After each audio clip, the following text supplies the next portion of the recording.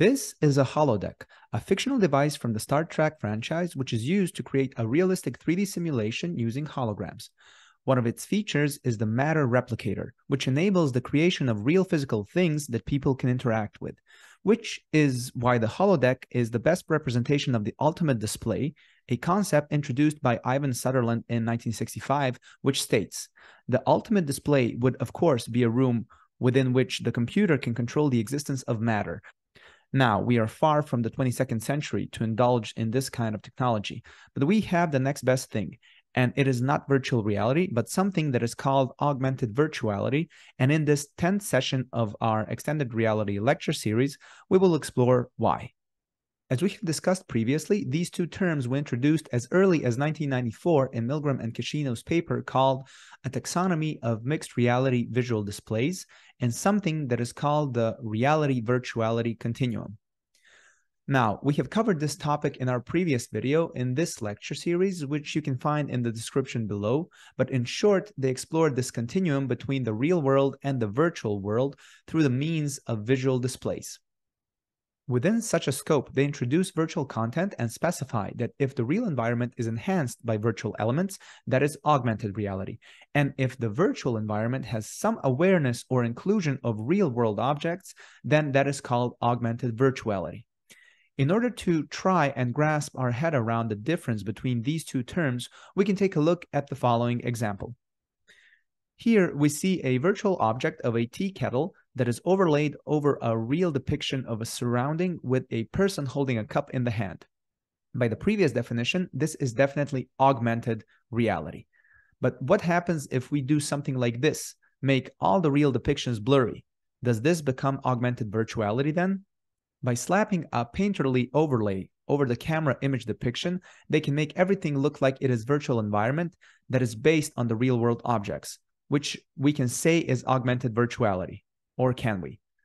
On another note, we can say that this is just superimposition augmented reality, which is a type that uses filters to attach virtual elements onto real objects, as is the case with Snapchat filters.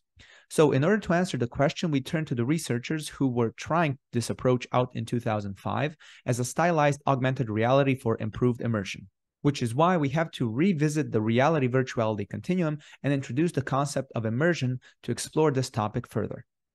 One of the immersion factors is definitely light, which enables the virtual elements to respond to the light change in the room by using light estimation to cast a shadow or lower the intensity of the light in the virtual scene. Another factor that contributes to the immersion is definitely plane occlusion.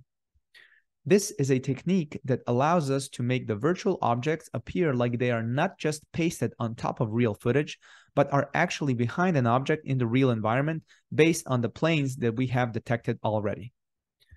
Finally, we can introduce reflection as an immersion factor. Since when it comes to shiny surfaces, we expect them to reflect the world around them. This is something we can solve by using the camera real-time feed and using it as a texture for the reflection probe. However, these factors contribute to better immersion within augmented reality, but is it possible to incorporate it into augmented virtuality, or AV for short? As we have said, augmented virtuality is a type of experience along the virtuality continuum that enhances the virtual environment with real-life elements. So in this research, a person's hands are used as real elements through visual body feedback to explore greater sense of presence or immersion. This is achieved by placing a camera on the head-mounted display and using the images without depth perception to extract the hands in this case and lay them on top of the virtual environment that is being shown to the user. However, this concept of immersion is closely related to our senses and their interconnectivity within our perception process. In order to test this out, we can take a look at the following example. I will briefly show an image and then let you determine whether you see something out of the ordinary. Ready? Now you can pause the video and take a closer look later on, but it's likely that a majority of you noticed that there are two sets of numbers, number 5 and number 2. But have you noticed that the set of 2s is arranged in a triangle or seen the 2s in a different color than the 5s? If that is correct, you may have synesthesia, which is a perceptual phenomenon in which stimulation of one sensory or cognitive pathways leads to involuntary experiences in a second sensory or cognitive pathway. In simple terms, it is a neurological phenomenon that causes sensory crossover, like painting with all the colors of the wind.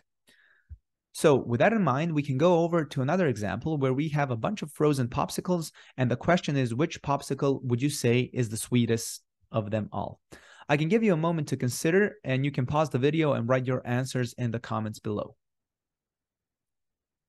However, the chances are high that you pick the red one, since its color is wired into our brain to consider it as something sweet, like strawberries. And that was the premise of this research with hot chocolate and cups, where the results showed that the orange cup with a white interior and dark cream color cups enhanced the chocolate flavor of the drink and consequently improved people's acceptance of the beverage. Now, if we take the same logic of the real-life objects being cut out and laid over the virtual environment, we can use different surroundings and lighting to influence the taste of the food, as has been done in this research of contextualizing tasting experiences. But one issue of cropping real-world objects still exists, and it is more prominent here, where the sense of presence or immersion is diminished with the flickering and imprecise masking around the human figures. So this might be a good time to analyze this example, where we can see a perfect masking around the real-world figure that is laid onto the virtual environment with the present interaction shown. Of course, this is done through the action of chroma key compositioning or chroma keying, which is a visual effects and post-production technique for compositing or layering two or more images or video streams together based on color hues, where green and blue screens are mostly used. We can explore chroma keying to gain insight and knowledge into the process of connecting virtual and real objects and use it to enhance immersion in augmented virtuality. So when it comes to using a green screen, the light is reflected well, but it leads to color bleeding on the subjects, which can be an issue during the chroma keying process later. However, blue screens, on the other hand, do not produce undesired color bleeding, but require stronger lighting as the blue color is dimmer than the green one. Both approaches require certain amenities and extra work after the editing process, which is not as efficient as it could be. However, the biggest issue when it comes to chroma keying is the motion parallax, which refers to the fact that objects moving at a constant speed across the frame will appear to move a greater amount if they are closer to an observer or camera than they would if they were at a greater distance. This is especially significant in order to generate a really immersive experience, and it really shows when it is not done correctly. However, if we can somehow perform the compositing of two streams, the real and the virtual, in real time with active motion parallax, we are basically generating a time and resource efficient workflow referred to as virtual production. This is a filmmaking method that combines virtual and physical worlds with the use of monitors or OLED screens and a virtual camera. This combination produces the adequate lighting without the need for chroma keying, since it is recorded as such, while the real-life camera is tracked in the virtual space to produce the proper motion parallax in the background and create a more immersive experience. This is the same approach for the production of the Mandalorian series by using the volume, which is a large set created by using screens that produce adequate lighting and reflections, which are an important factor for the main character's gear. However, motion parallax is created only from the camera point of view and not from the user's perspective. So the question remains, is it possible to combine the features of virtual production to create an immersive augmented virtuality? And the answer is yes, by using the cave. Before we explain how cave is the most similar thing to the holodeck nowadays, we can take a look at Plato's allegory of the cave, located in the Book VII of the Republic, and see how it explains the cave for augmented virtuality. In his book, Plato describes the prisoners being chained up in a cave since birth and experiencing life through a series of shadows cast by people walking in front of the light that is located behind them. One day, one of the prisoners is unchained and goes out of the cave to experience the world outside. He is faced with the new truth that all the things around him are real, while the shadows are mere reflections created from the main light source, the sun, which he finds very confusing. He goes back to the cave to share his knowledge, but the bright light has dumbed his ability to see the faint shadows, which makes the other prisoners believe that he has gone insane and violently decline to be unchained or to accept new things. People are not just comfortable in their ignorance, but also hostile to anyone who points it out. This allegory is connected to the theory of forms in the sense that as the shadows on the wall are just mere reflections of real things, real physical things are just mere reflections of ideal forms and notions like beauty, perfection, or roundness. However, in the sense of augmented virtuality, the cave, which stands for Cave Automatic Virtual Environment, is created to offer a similar experience of creating real images on the wall around us that are mere reflections of the virtual objects we want to depict as three-dimensional in an immersive virtual environment. In order to achieve this, we can borrow a similar setup from virtual production by using framing to support the 72 near seamless passive stereo off-axis optimized 3D LCD panels that are then used to portray the images. The images changed based on the user's position within the cave, with each eye receiving one of the two images needed to create a stereoscopic vision. On the other hand, we can keep the glasses for depicting virtual images, but avoid using screens, substituting them for projectors instead that can cover both the ground and the wall behind the user, offering a more immersive experience.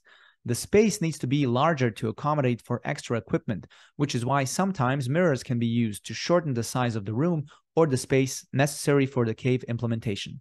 It can allow multiple users to simultaneously participate if the refresh rate of the visual output system is sufficiently high, allowing for various interactions within a scene by using various input devices. One such device that can occur within a cave system is a wand, with a specific set of markers on it that can be tracked by the system cameras. By doing so, the users can not only move by themselves within the environment, but move by creating an interaction through the wand. However, there is a possible problem that can arise with this type of interaction called motion sickness, which can occur when our brain cannot perceive two signals that are reporting different events. For example, while riding a car and observing a stationary seat in front of us, our brains can perceive the world where we are not moving, while our inner ear is sending information that tells the brain that the opposite is true.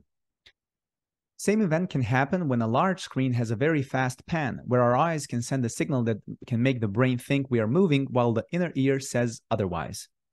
So, is Cave the system that is closest to the holodeck technology, or can we work through all the problems and create a hybrid solution, as is present here, where the real and the virtual environments are identical, and the user can have free movement and interaction within the scene with no motion sickness, while being able to depict various virtual environments with different stylizations and levels of photorealism? What do you think is the technology that can allow maximum immersion, interaction, and minimal effort? Let us know if you think there is something that we can use today that is close to the holodeck technology. If you found this topic useful and helpful, consider liking and subscribing to help the channel grow and be able to produce more content similar to this. Join us next time when we dive deeper into the interaction concept inside extended reality. I thank you for your time, and I'll see you in the next video. Bye.